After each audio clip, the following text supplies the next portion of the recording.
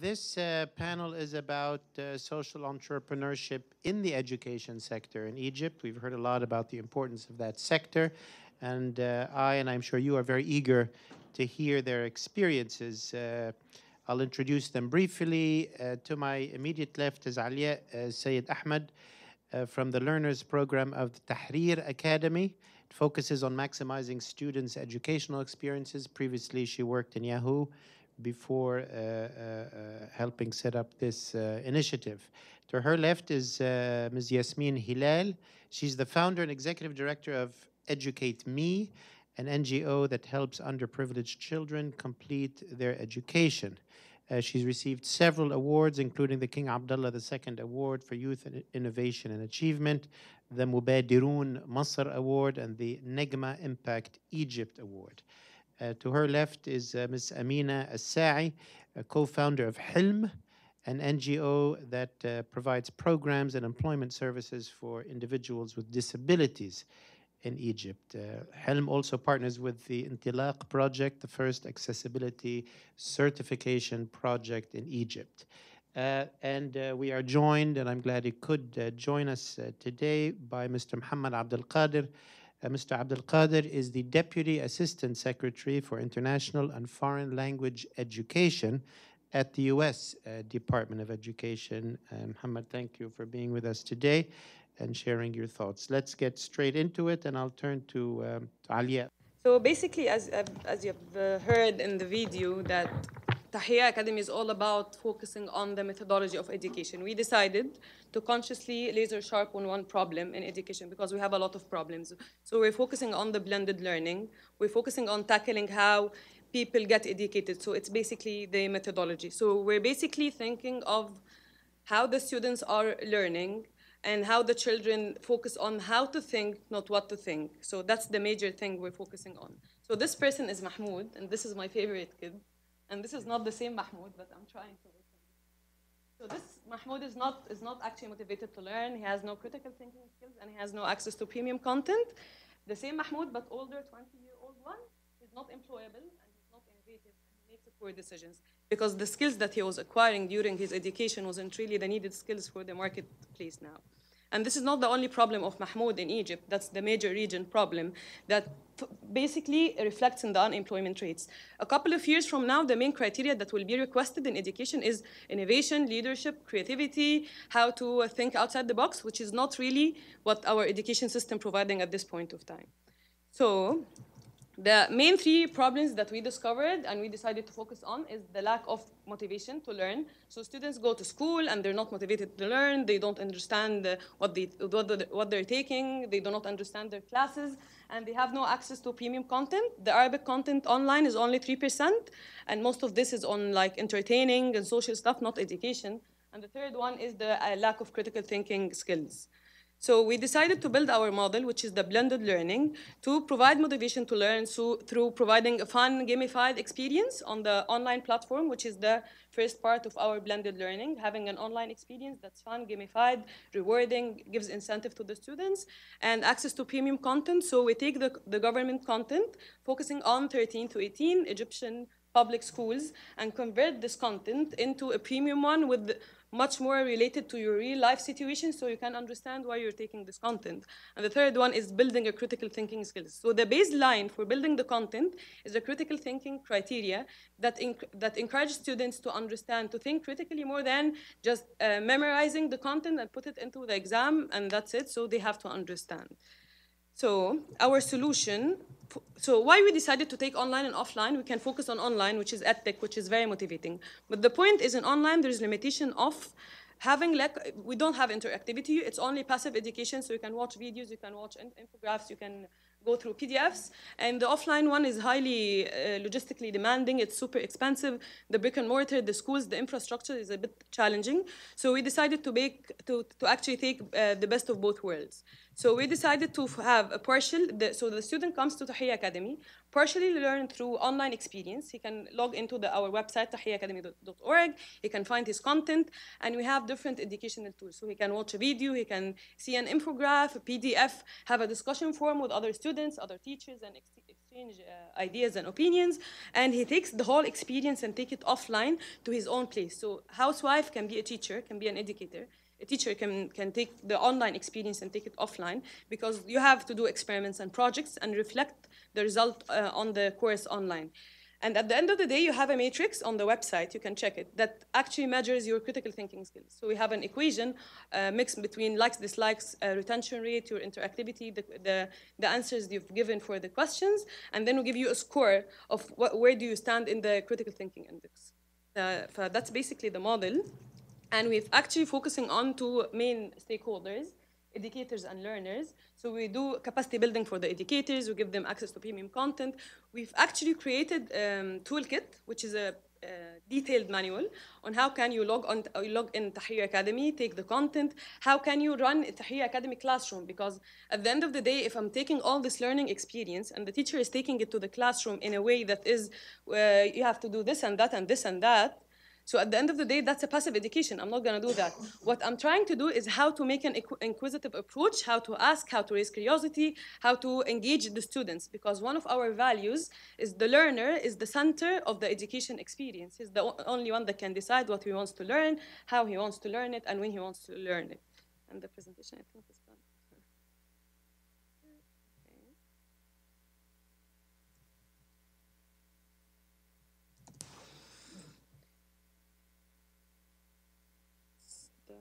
For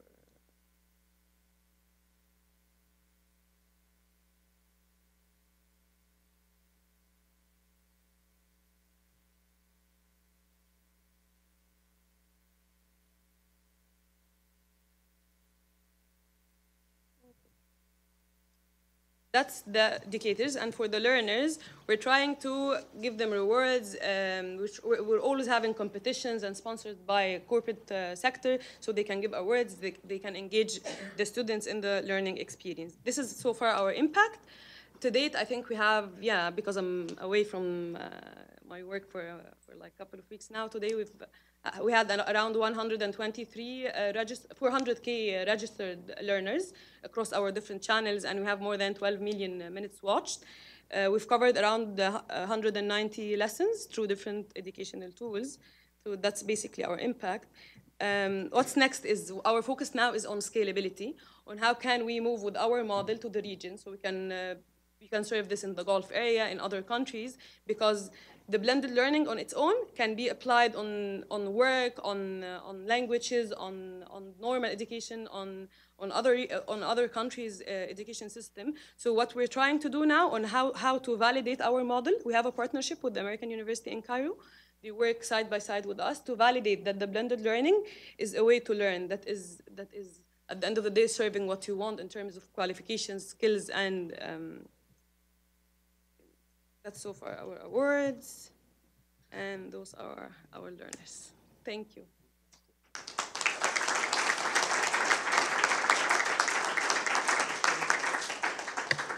Thank you, Alyaa. That's really fascinating and very encouraging. يعطيك العافية. Let's turn to Yasmin, please. Hi. I'm Yasmin Helal, founder and executive director of Educate Me, a nonprofit in Egypt. And I'm very happy to be here, so thank you very much for this, and thank you very much for your time. I know that in my introduction, it said that Educate Me focuses on helping underprivileged children continue their education. But as I'm going to tell you now, this is not actually what we do now. It's more or less what we started off doing. So I'm going to start off with our story. So 5 years ago, on a very random day, I was approached by a beggar on the street in Cairo who asked me for money because he wanted to send his 3 daughters to school. And it was very shocking to realize that he only needed $20. So back then, I said, you know what, why not start a fundraising effort to find underprivileged children who want to go to school and just find the finances to help them do this. And the naive assumption here was that sending kids to school gets them an education. Unfortunately, however, this turned out to be far from the reality in Egypt. So through interacting with the first batch of kids we sent to school, we realized that when it comes to education, there are 2 big sets of challenges. The first one has to do with Egypt and the national system, which is under-resourced, poor teaching quality, reliance on rote learning, and under-resourced learning environments. At the same time, we realized that there is also a global challenge when it comes to education, and this has to do with the whole skepticism towards the relevance of the industrialized education systems and the fact that they develop skills that are not necessarily relevant to the century we're in, and skills that do not necessarily help students cope with the 21st century challenges. So through interacting with the children, getting to understand from them what education means to them and getting to see the potential that they have in their eyes, we came up with our vision, or our ultimate vision of what education should be about. So for Educate Me, the outcome of education is not just about literacy. It's not about helping people read and write, pass standardized tests, go to college, and then go into the job market. We believe that the outcome of education is an individual who is self-actualized, meaning that an individual who knows who he is, what he wants to do, what he's capable of, and knows how to mobilize himself and his resources towards what he wants to achieve without stepping on other people's feet. So what Educate Me essentially tries to do is basically create a model that develops self-actualized children and make it accessible to every child in Egypt. Now, how do we do this? In order to do this, Educate Me works on 4 different pillars. We work on the students or the children. So we develop full and part-time educational programs for kids aged 4 to 15 through our grassroots community centers. We work on parents through developing their skills and parenting, through developing their literacy and parenting skills. We work on the educators or the teachers through developing their capacities through providing trainings.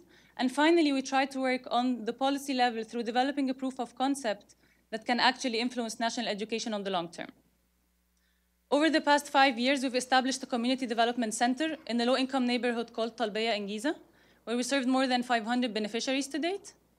Our children themselves have won an International Child Film Festival Award for one of their projects.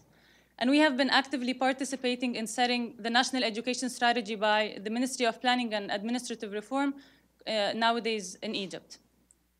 So how does our model actually solve the challenges, national and global, when it comes to education?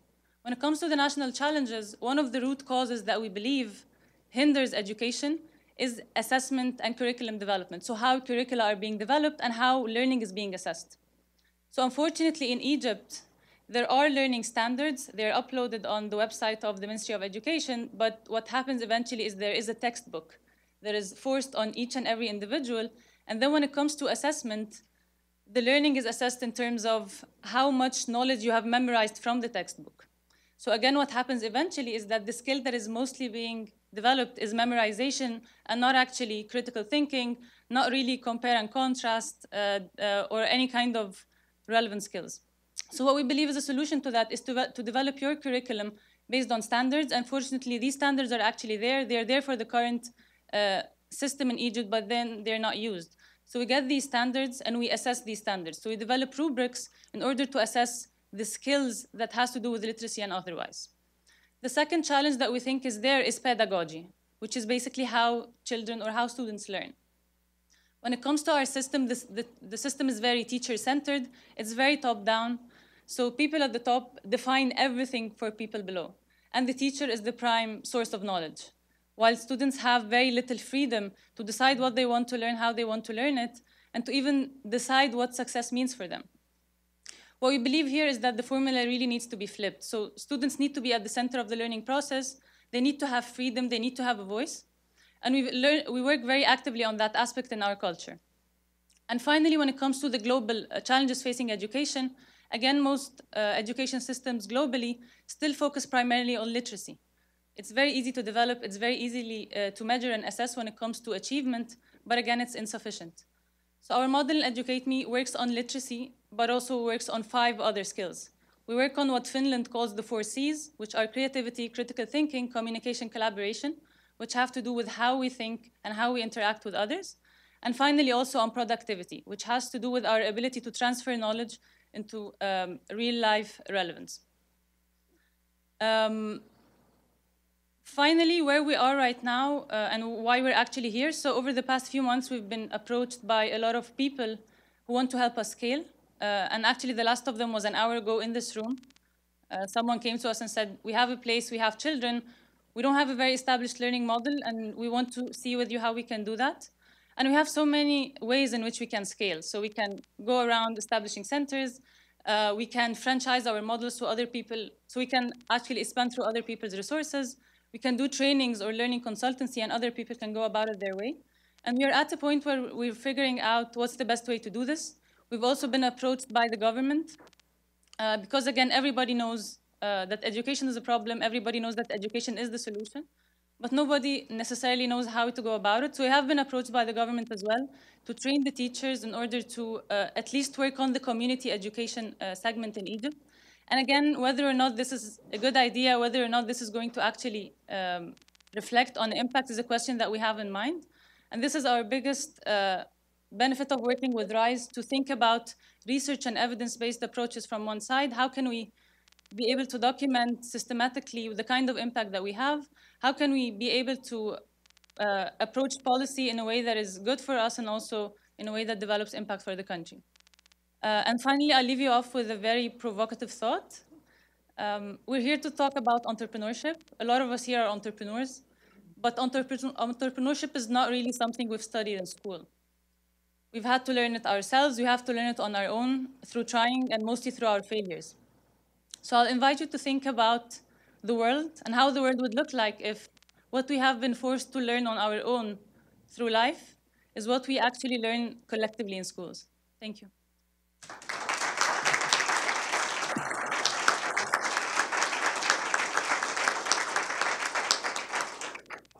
Thank you, Yasmin. You communicated it very well, despite the problem with our computer. I apologize for our computer failing. On the other hand, maybe we'll have a contribution to Metwalli's Recyclo Bikia fund. But thank you very much for that, Yasmin. Let's turn to Amena El-Saie. Okay, so this is actually a short video that shows you a part of our lovely team. We have 350 volunteers back home, and we have 11 full-timers. And Helm is actually an inclusive environment, an inclusive NGO, and we're proud that we are not waiting for change. We are trying to make and be the change. I know cliche as it sounds, but it is true.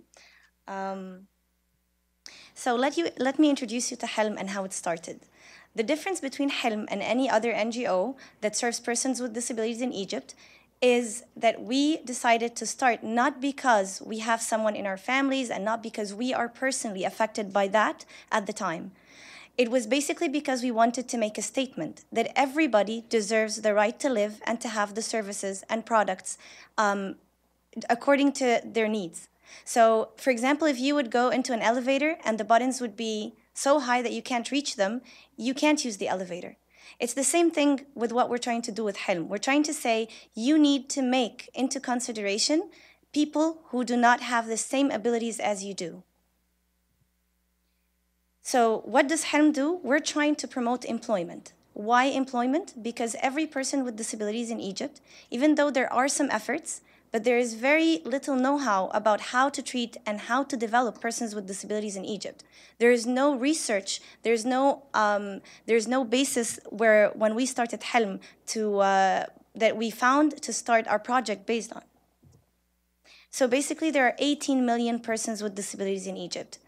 There are a lot of people who would say there are more. Some people wonder if that number is correct. I must say that we have no accurate number in Egypt for the exact number of persons with disabilities, but according to our research and dealing with other NGOs in the field, according to the World Health Organization, they're about 15%, and we have statistics that prove otherwise that anybody who is interested can discuss after the presentation. Our main services are career development and job placement. We do training programs for persons with disabilities and organizations.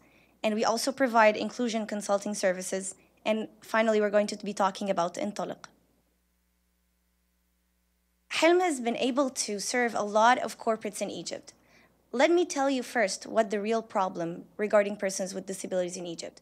Starting from the day they're born, there is no proper diagnosis system in Egypt. There are only 2 places that are public that people can go and diagnose their child, and they're both based in Cairo. And also, we do not have proper statistics of the exact numbers. So when we went to the research center in Egypt and we asked about how many persons with disabilities in each disability, they do not even have a computerized system for that. So we do not have accurate statistics. And a lot of parents, when they have a child with a disability, they don't even know that their child has a disability, especially with disabilities that are not physical and developmental disabilities. So the real problem that we figured is that we do not really know what Egypt needs in order to solve that problem. So Dr. Mona Amer in AUC decided to help Helm by reinforcing the needs assessment research for every project that we do. So she said, yes, there's a problem, but you really don't know what you should be doing and what are the roots of these problems.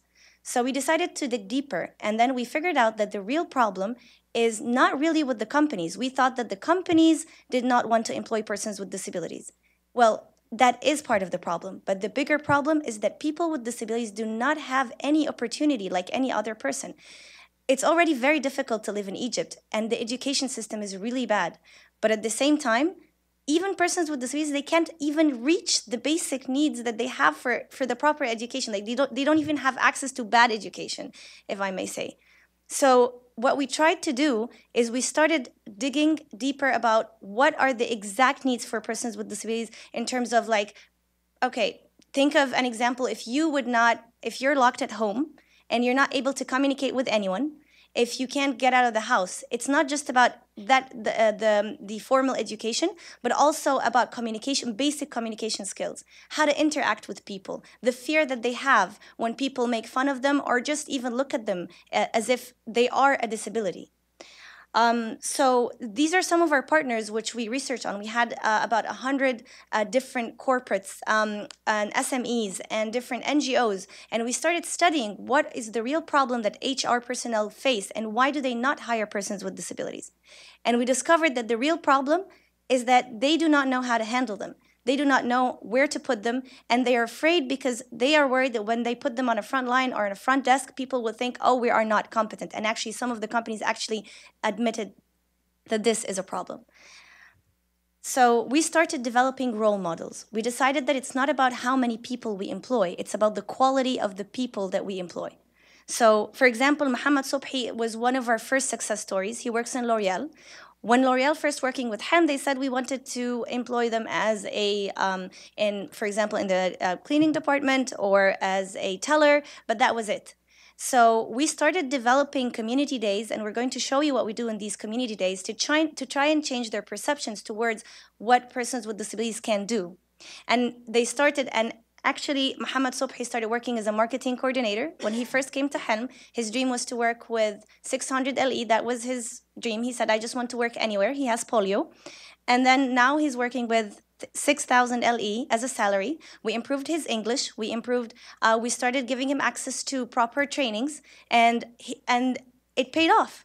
So basically, Mohamed is not only a role model for companies, he's also a role model for other persons with disabilities who said that this cannot happen. So we're telling them, here are the resources, you have to utilize them in order to become better. And also Mahmoud now works in Vodafone. There are many others, not so many though. Like we were thinking we're going to have thousands of persons. And I have to be honest with you, we do not have thousands of people who are ready to work. They already have a very low self-esteem. They are not ready to go out of the house. And for example, Mahmoud lived in the 8th floor. How do we expect someone without an elevator in the 8th floor using a wheelchair to get out of the house? His brother and his best friend used to take him every day down the 8 floors so that he can come to Helm and have his English trainings. Finally, now he changed his home, and his parents kept saving so that they would move out of their house 4 years later after his accident. But that's not how it works for most people. So these are also other role models like Shaimaa, she's visually impaired, and Ola Ammar. And this is an example of the Peugeot Community Day. We bring everyone who works in every corporate we deal with, and we try to make a day and design it to make them see what a disability means. So we give them the experience of a visually impaired. We try to include persons with disabilities and mix them up into groups so that they would actually have that. So the types of training that we have are very different according to the needs of each corporate, and we customize it accordingly. And we also train persons with disabilities so we can bridge the gap from both sides. Finally is Intaliq project. Intaliq is a project where after a lot of research, we discovered that the real problem is accessibility. The basis of all the problems for persons with disability is that they cannot get access to services and goods. And this is what we decided to do. We started to build a program so that we would visit every single location in Cairo as a start, and we helped them through a process for assessment, and we're basing it according to the ADA checklist for existing buildings, and we're trying to push for policy change so that every place that is going to be built in Egypt would be built based on accessible measures for persons with disabilities. And finally, we will create a platform that enables persons with disabilities to reach these locations and to have a normal life. Thank you very much for listening to.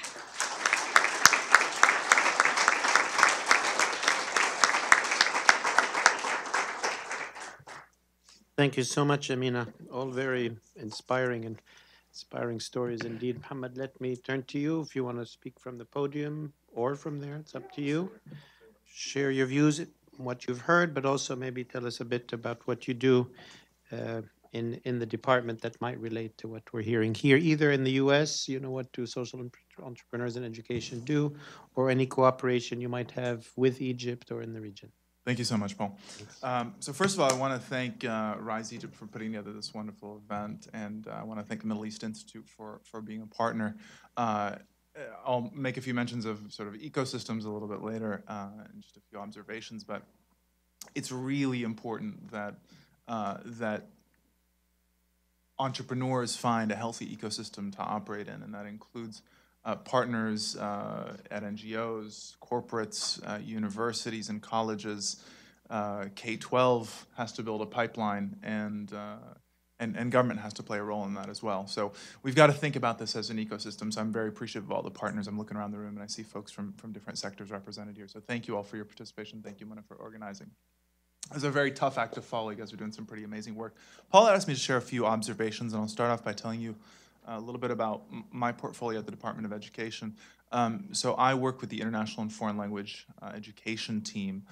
We fund basically international education programs that take the shape of world language learning and world area studies, and a little bit of study abroad. Those are in two portfolios, the Fulbright Hays portfolio, which some of you may have heard of, which are investing in small groups largely to go abroad, and some programs that are focusing on individuals, and then the Title VI programs, which are really building capacity at our institutions here in the United States to train experts in different parts of the world to be able to speak less commonly taught languages with a high degree of fluency. So it's a really great portfolio to work with. It's a lot of fun. It's an area that for me is something that's very personal. I'm very passionate about it. My family immigrated from Egypt in 1976. And I often actually told them this during my interview for this role, that I've been an ambassador for international education since I was probably about 4 years old, and I was a scrawny little kid on the playground and very quickly had to explain to my peers what was going on the other side of the planet. Back in the 80s, you may recall, there was a lot of tension with the U.S. and Iran, and I had to very quickly explain what was going on. And then I also realized during the summers when I would go visit family in Egypt, I had to explain to my cousins and friends on the street that no, I had not met Rambo. I did not know Mr. T. My dad did not drive a Ferrari, nor did I carry a gun. So I very quickly learned the value of a global perspective in education. So I know the reason we're here today is to really talk about the entrepreneurs and the social entrepreneurs in the room and the amazing work that they're doing. So just a few observations, and I'll draw a few things from my work at the department. You'll hear from Secretary Duncan and President Obama quite a bit about education being a civil right. We frame that in terms of access. So we at the department are thinking a lot about a combination of access and excellence. So we have a very fundamental issue here in the United States, probably very similar to Egypt, in that there's just not enough kids getting to school. And when they're getting to school, we need to make sure we're delivering a quality education so that they're able to be competitive in the global marketplace. And I certainly see some parallels there. I think one of the things that I've been taking forward with my work is to let folks know, given that my responsibility is global competency, that here in the United States, and I suspect in other parts of the world, here in the United States, we see 1 in 5 jobs are tied to international trade. So when we think about access, we see so many students at community colleges. 41% of our college students here in the United States are enrolled in community colleges. And many of these community colleges don't have a bench to deliver some of these global competencies at a level that we would like. They may not have a world language department, or they may offer 1 or 2 languages, but certainly not a full portfolio. They may not have a huge portfolio of, they may not have a big bench of faculty members to teach about different parts of the world. So partnerships within that ecosystem become important, but it's still something we fundamentally struggle with. I keep telling folks within the department that we have to think about access and this discussion of education being a civil right beyond just getting kids to school, beyond just the 2-year or 4-year experience of college. What's happening during those 2 or 4 years? Are they prepared for the next 50? Are they prepared for the next 50? And in my perspective, again, 1 in 5 American jobs are tied to international trade. So are our graduates bilingual? Are they competitive? Do they understand different parts of the world? Do they understand the ambiguity? If we were to take an engineer off, an engineer from one of our finest institutions here, from Michigan or Ohio State or Cal State, and we drop them off in a village outside of Cairo and we say, go build a bridge. Are they able to do that if they don't speak the language? Maybe they have the technical expertise, but their job becomes infinitely more difficult. And I think about, again, these graduates who don't have these skills, students from low-income backgrounds, students in challenging school districts, first-generation students in this country, and they're excluded from the job market if they don't have these skills. So we're very much thinking about the access piece as well, and I think it's sort of a similarity that I know in Egypt the situation is much more dire.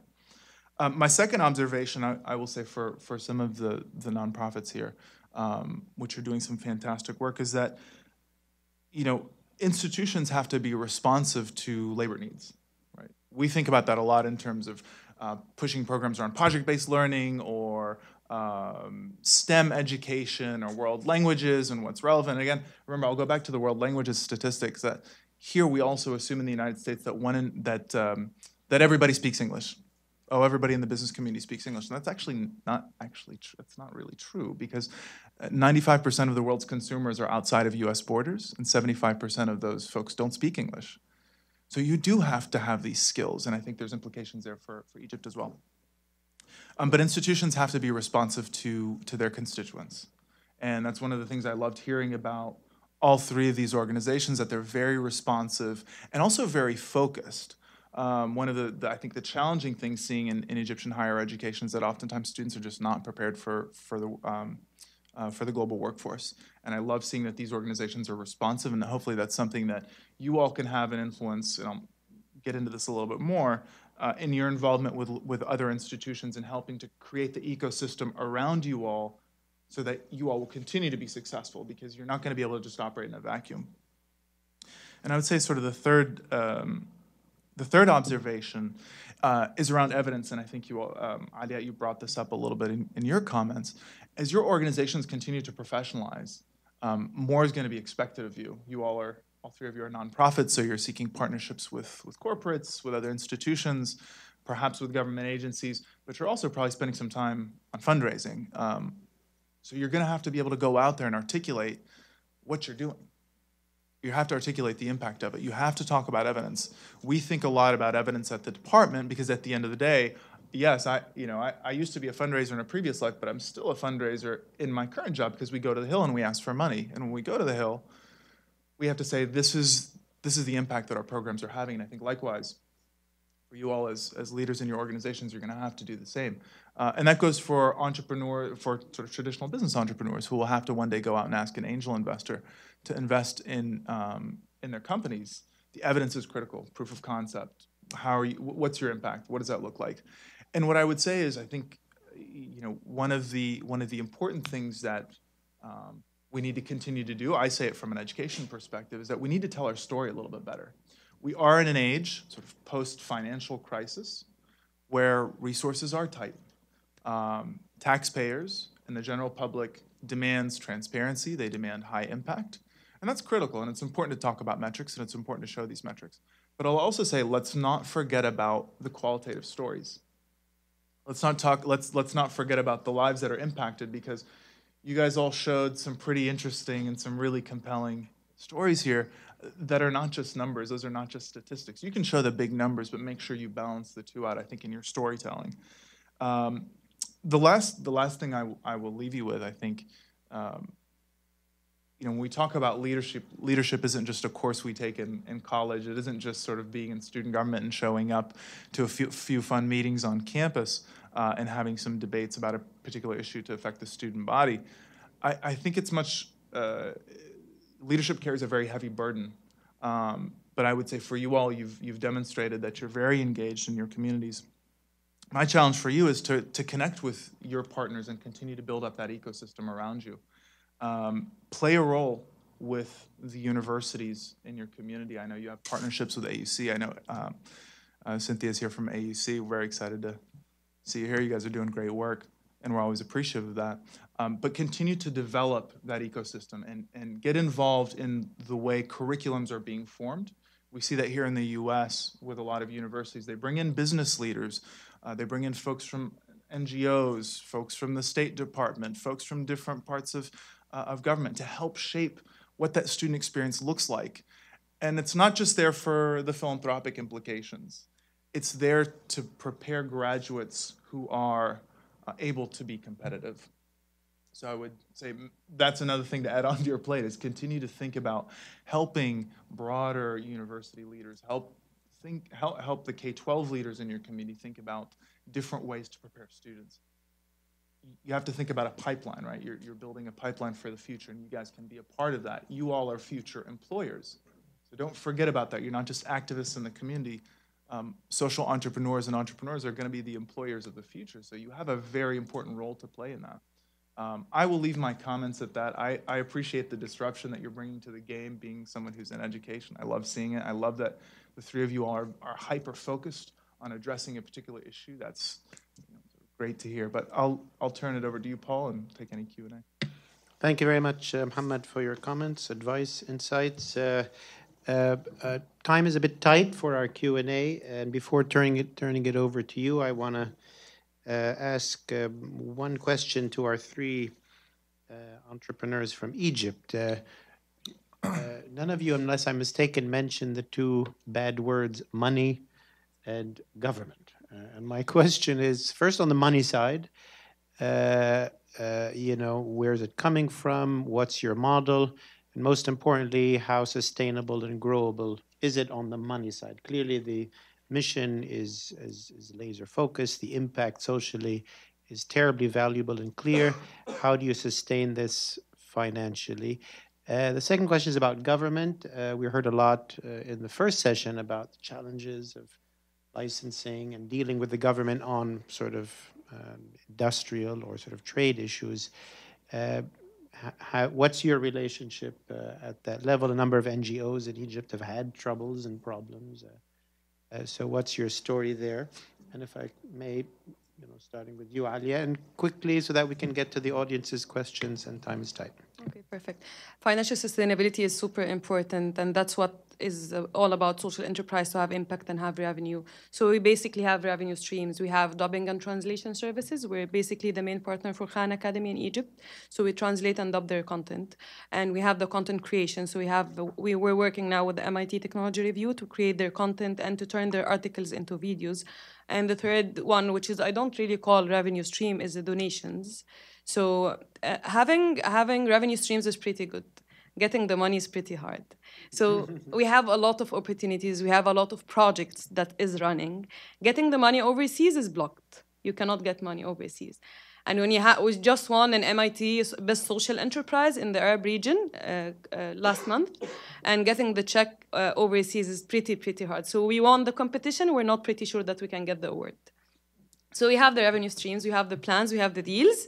But getting the checks, I'm always telling my manager, we're putting them in the fridge. I'm not pretty sure that I can take the check. That's the first one.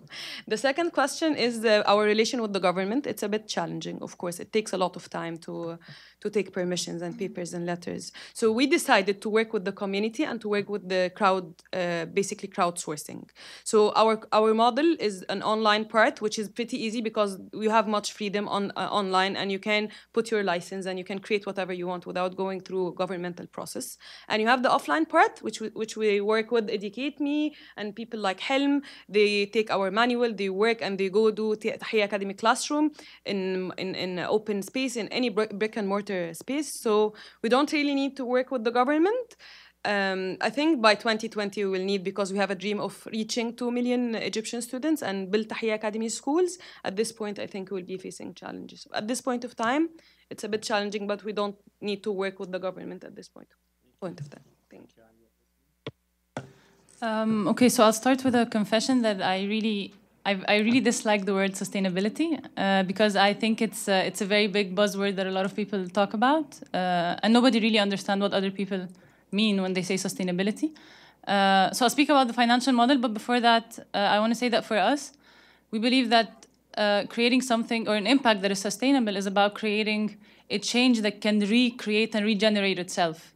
So it's not necessary for me to continue being there as an entity in order to do impact, but it's more necessary for me to create some kind of impact that keeps on changing based on the need, and develop people, develop local resources who can at some point in time figure out that there is a better model for them, and then be capable of changing it as resources change and as the world changes. So next to thinking about the financial model, we also think about the system, being systemic in our change. We think about the resources, we think about the documentation, we think about having proper monitoring and evaluation system. In terms of our revenue model, 50% of our money comes from crowdfunding. And this was mentioned at the beginning in one of the discussions, that the local donations market in Egypt in 2009 was $590 million US. And this is only charitable expenditure that was going around from Egyptians to Egyptians, where 86.7% of families participated in that. So there is money inside Egypt, and giving is actually part of our DNA. So whether for philanthropic purposes or for religious purposes, regardless of which religion. So we're very good when it comes to crowdfunding. We have been doing it for 5 years, even before we understood what it's about. 20% of our money comes from, 30% comes from grants and CSR. And we're very picky in terms of the people that we work with. We're very keen on not letting go of our independence. So we choose partners that kind of get with us into a partnership that, so we can allow ourselves to be influenced, also allow them to be influenced, and not really give away anything when it comes to impacts. We can very easily tell a donor, you know what, no, we don't want to continue. We don't think we're aligned when it comes to our value system. So we get access to the resources without really compromising our impact. And the last 20% comes from revenue generation, and we plan on increasing this over time. So we provide training services for a charge to teachers, to parents, and to other educational NGOs. We also started charging a tuition fee, a symbolic tuition fee to our kids. And this was very progressive in terms of thinking of the economics of education and whether or not actually the whole concept of education being free is or isn't or can be working. So in Egypt, it's said that education is free, but eventually there are, I think, 1.5 billion pounds that go into private tutoring. So eventually, even the poor people have to pay for education. So maybe formalizing the process of education and formalizing the way money is put in order to guarantee quality could be something to think about. So we started charging a tuition fee, very symbolic, and we found that even the base of the pyramid are willing to pay because they really understand the value of it. In terms of government, like Alyaa said, we're under the Ministry of Social Solidarity. It took us 14 months to legalize at the beginning. We had a lot of international award and grant money that was blocked, but it eventually got approved a few months ago. Of course, it's very difficult to manage your cash flow because you don't know when the money is going to come in. So we apply for it, we win it, but then we keep crowdfunding just in case. So we have been only dealing with the government in terms of the Ministry of Social Solidarity for administrative and financial accountability. Ministry of Education, we've been avoiding them, to be honest, so far, because it could be very tricky. especially that we're trying to challenge who should define what people should know and how people should know, and we're not necessarily sure that this is going to be of general interest. But however, now that we have been approached by certain governments, we're starting to see that government is not just a big black box, like it was highlighted in the first panel, that there may be certain levers inside the government who are willing to change, and we're willing to actually take the risk with these people. We're willing to identify them, or we're willing to be open to being approached by them, maybe trying pilots here and there, trying as much as possible to steer away from the very big bureaucratic governmental bodies like the Ministry of Education with, 1.5 million employees, and to maybe try and do certain pilots with other more progressive, dynamic, maybe even new governments, and maybe use this to influence the bigger institutions like the Ministry of Education. Okay, I have to agree with Yasmin and Alyaa with several things. When Jazur were saying it took them 4 months to be a registered company, it took us about 2 years to be a registered NGO during the political situation in Egypt. And of course, most people would ask how is it possible that you exist in such a situation? Of course, Rams and I were AUC graduates, so we were able to create a club, a community service club in AUC, and that basically helped us overcome these 2 years because we were able to function as a student club. In terms of finances, we used to still deal with corporates as Helm NGO, and we used to explain to corporates our situation. The AUC has been very, very collaborative. It's still, we were depending on students to do the work as well as volunteers. And it has been quite difficult because we had a full-time job and at the same time we had Helm to take care of. So it was almost unbearable by the end of the 2 years. And that's why we quit our jobs in December. To focus solely on Helm. The other problem is that the disability field is very tricky. So when gathering money and asking for donations, we tried to avoid that for a while, to take from individuals money, except from our networks, because we didn't want people to think that they should give in money because it's people with disabilities who need help. We actually provide our services to corporates and companies, and this is how Helm survives. We ask them, they have a need, they need to hire and fulfill the 5% quota of persons with disabilities, so they need the people to be trained. So basically we provide training services, we provide the community days for a good fee, we're a lot cheaper than events companies, so we are a very attractive, we provide very attractive offers, so all the companies come back. And so far the past year and a half, we have had many of the multinationals do several events with us, and we have been able to sustain that very well. As for the government, dealing with the government, actually on this trip, I got to meet Abir Shaqir, which she's the minister's consultant for the Ministry of Education, for the Ministry of Information Technology, for Communication and Information Technology. And she was, I told her honestly that we were very skeptical about working with them. They have approached us several times, and we were very worried about how and if we would work with the company on such a big project like Intaliq. It's such a huge project, but actually we've been working so hard, and our team has been working very hard, whether on a volunteer basis or full-timers, to actually achieve results. So we weren't willing to just destroy all of that and making it go to the wrong hands, if I may say. So she actually reassured me of all the troubles that are happening in the government. She reassured me how difficult her job is. She's actually new in the ministry. So she explained that she will do whatever it takes to protect our project when we're partnering. And actually this trip has been very useful, thanks to Rise and Mona, that we actually, you never know what's going to happen and who you're going to meet. But actually this, she's there in Egypt and we got to meet here. But the outcome of such a, 2 days of sitting together for 6 hours a day, discussing all the details about Helm and the ministry's work and how we can collaborate to do a project that is effective. And of course, I won't lie, if the government agrees to work with us and this is what we need. The government needs to take care of these huge projects that we're doing, whether it's about education, like what Tahrir and Educate Me are doing. Basically, what we're doing on the ground, I'm sure you would agree that what we want to see is that everyone in Egypt gets good quality education and good quality training, and this is why we exist. But at the same time, if it's done, it needs to be done in the right way. And this is, I think, why we're holding our grounds. We could also, I think we just wish for the best and wish that, these collaborations can actually turn into something good. Thank you. Thank you, Amina. We're running late. Obviously, we'll take one round of questions and then back to the panel before we break for lunch. So any comments or questions, raise your hand. The microphone will come to you. Introduce yourself as well and be brief. Thank you. Hi, my name is Amin Rajan, and I'm a student at Georgetown University studying conflict resolution. Thank you very much for being here. Wonderful projects. A few months back, I think Middle East Institute had hosted another panel talking about the online education in Egypt. And there was a representation from NAFHAM. Mr. Al-Alfi was here. And it seemed like their model of online education was very similar. Not exactly the same, but similar to Tahrir Academy.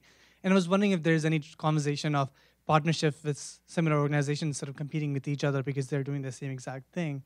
Ms. Lal spoke of the issue with curriculum pedagogy and how is the online education is trying to address that.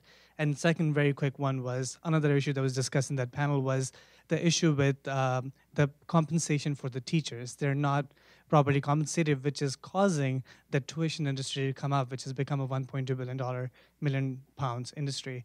And your model is charging teachers to get them the training. And I'm wondering, how is that working out? Can teachers even afford to do that? Thank you. Any other questions? Well, yes, there's Imona. Yeah. Wait, microphone. Thank you. Actually, if they want to answer the question, I'm happy to make just a comment at the end. You will make a comment at the end. Any other questions, or has hunger gotten the best of our audience? I have one question to Alyaa. You talked about scaling and maybe taking it to the region. The Middle East Institute also holds a lot of events on refugees. And there's now millions of refugees and displaced people in Syria and Libya and Yemen in particular, and in Iraq as well. And I know that there are groups that are trying through online mechanisms to provide the children of refugees with this outlet for education. Have you had experience, partnerships, or anything of that nature? So let's go through. I think there were questions to you and to Yasmin. Okay, answering your question regarding partnerships, we're actually working already with NAFHAM because NAFHAM are mainly focusing on digitalizing the content and putting it online through crowd teaching. And they're actually taking Tahrir Academy's videos and they're putting it on their website.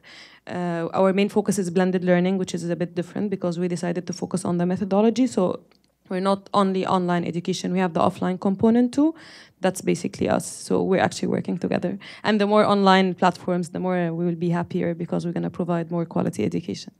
The second question, yes, basically we've been approached, but on individual base from Syrian to how to use our manual and toolkit to provide TA classroom. So basically the best way to do it is to do partnerships with the community centers, with NGOs, and with other enterprises.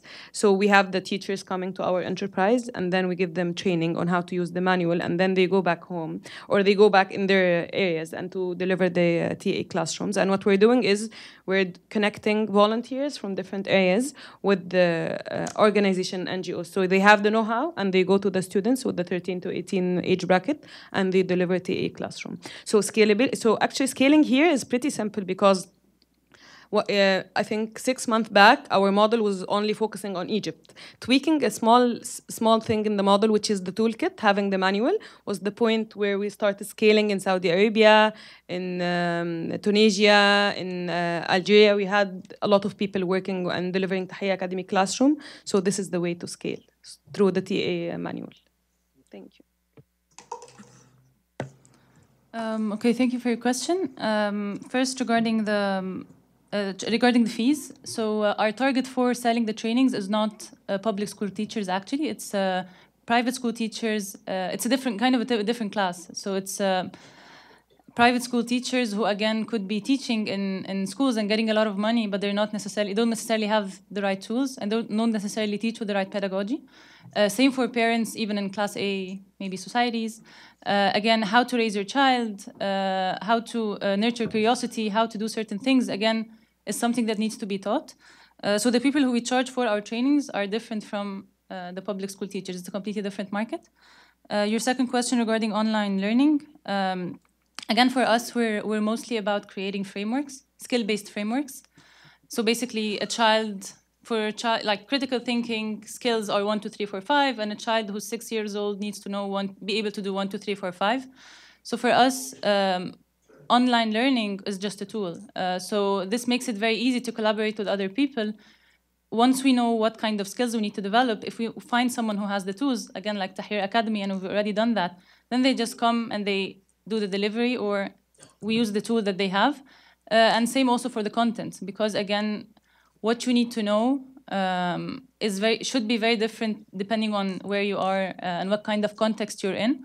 So for us, information is not, again, that important. Again, it's about the skill that you need and the context that you're in. So people who create curricula or create information, again, become people that we partner with to fill in or to develop a certain skill or a certain standard. So tools, content creators are people who can fit into the framework that we develop. Thank you, Yasmin. Amina and Mohamed, do you have any closing comments? No. I was going to say one quick comment. Paul, you brought up the issue of the refugees, and what a disaster across the region. But I think with these types of disruptions, delivery of a curriculum virtually, there's some discussion, I think, within the development community as we think about refugees across the world, that education has to be part of the response, because sort of now we're seeing refugees are in this state for months, if not years, and the learning process is disrupted, and the workforce is disrupted, and these folks who are in this unfortunate situation are not going to be competitive. So, I think these types of models are very effective for some of these very challenging situations. Thank you, Mohamed. Before closing and thanking our panel, Mona, would you like to say something? So there were a few comments I wanted to bring up. First of all, I'm struck as I'm standing that we have 3 women entrepreneurs. I'm not usually someone who points out the gender thing, but in the United States, 10% of entrepreneurs are women, and in the Middle East, it's 25%. So that breaks some stereotypes. And then I also was struck by the fact, as I was thinking about each one of these teams and how they were saying how many full-timers they have and whatever, the earlier statistic I gave, which I think was done by the government of Egypt and AmCham, was that 98% of businesses in Egypt have less than 10 employees. Already, all of these teams have more than 10. So they're in the 2%. So how do we support them, given the complexities of the challenges that we have discussed today? And so I wanted to sort of take just 1 minute, I promise, because I know I haven't had a thing to eat all day either, so I'm just, I understand. But to explain a little bit about what we're doing here other than this event, which we are so excited that we were able to share together. All the entrepreneurs are here for about 2 weeks, give or take, depending on the team. And what we've done as an organization is that we've worked with them to identify 2 growth stage challenges to their organizations and businesses, and then build out a program of capacity building that will happen through the accelerator, which is why they're here in the United States, that we're sponsoring through the RISE Fellowship. And in doing that, what we're doing is we're leveraging the global network that we've built and that we continue to build and that we hope that you will join in order to help set up the trainings, the relationships, the learning partnerships, the hopefully business development opportunities, exposures that they are getting in these 2 weeks. And so to give just a few examples of that, Amena was at a conference earlier, the M-Enabling conference, and that's where she ended up hooking up with the government official where they can actually end up partnering because they've had this time outside, but and also in meeting other people. Megdi just came back from one of the largest conferences on waste and recycling in Las Vegas called Waste Expo, where he spent about 3 days. But beyond that, we're also doing very specific trainings around design thinking, branding, organizational development and leadership, corporate and nonprofit governance, accountability, and all these sorts of things. And we're doing the research training, because like I said earlier, we're think and do tank. So there's the capacity building part, and there's also the research part. So the teams in which we're working on piloting specific things, like the blended learning model, we're working on how do we design a proper pilot for something like that, the early childhood education. Those teams are gonna be coming up to Boston, where we've organized trainings at Harvard and at MIT in partnership with JPAL. Allison's supposed to be here somewhere. There you are, hi Allison. Around study design and randomized control trials, and how you link to policy and how that translates, so that we can address these issues that we're talking about. I was at a conference a few months ago, and I met a woman who was running a model almost exactly like what Yasmin has done, but in Colombia, the country. She thought I was talking about District of Columbia. And when I told her this news, and we're actually gonna hop on a plane and go to Bogota, Colombia, and meet with them. Why? Because they're about 10 years ahead of us in the work that they're doing in Colombia, where they've scaled from their first schools, which is the position that Yasmin is in, to now serving 13,000 children and about to scale up to 100,000. And they partnered with Rutgers University in this process, whereby they did a longitudinal study to measure the impact and outcomes of this, not just in education outcomes, but also on health, on community engagement, and other sort of indicators. So this is exactly the type of strategic approach that we would like to take in partnership with the teams. And that's why we're going to study it. From their perspective, to learn about, to see it with their own eyes and ask the questions that they need. And from our perspective, the reason why we're going is because I want to learn also about this process. How do they connect to national development strategy? How do they connect to policy? They're now working directly on regional policy with Latin America as well, with the SDGs. And so these are the things that I think we can bring to the table that are unique. And we're going to synergize with other organizations, and after the lunch, we're going to get to hear from Chris and Rana, which I'm so excited about, and Rana will get to share a little bit more in that vein as well. But I guess I'll turn it back over to you and say, please also join our global network, which you can do easily online, and be a part of this with the teams. Thank you, Mana. Thank you. Before releasing you to grab some lunch and come back into the room for our lunch session, I'm sure you agree this was an extremely valuable and inspiring session. Please join me in thanking our panelists.